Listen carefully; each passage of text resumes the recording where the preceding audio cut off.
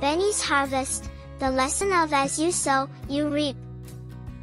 Benny, a curious bear cub with a mischievous glint in his eyes, frolics through the enchanted forest, his mother, Bella, watching closely, her gentle calls barely keeping him in check.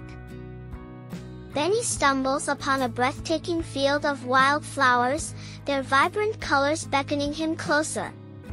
Ignoring his mother's warnings, he begins to pluck the flowers one by one, giggling with delight as he tosses them into the air. Perched high in the branches of an ancient oak, a wise old owl contemplates Benny's antics below with a sorrowful gaze, planning to impart a valuable lesson to the wayward cub. Days turn into weeks, and Benny's playful rampage leaves the once thriving field of wildflowers barren and lifeless. Returning to the field, Benny is met with the stark reality of his actions, the desolate landscape serving as a harsh reminder of the consequences of his choices. Confused and saddened, Benny seeks guidance from the wise old owl who imparts the timeless "what you sow, you reap." Determined to make amends, Benny vows to restore the field to its former glory.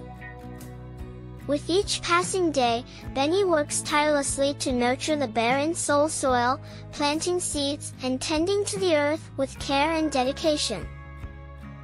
Slowly but surely, life begins to return to the field as vibrant wildflowers bloom once again. As Benny dances among the blooming flowers, he reflects on the moral he has learned, the importance of kindness and compassion, and the understanding that our actions have consequences. With a newfound sense of purpose, Benny embraces his role as a caretaker of the forest, vowing to sow seeds of kindness wherever he goes.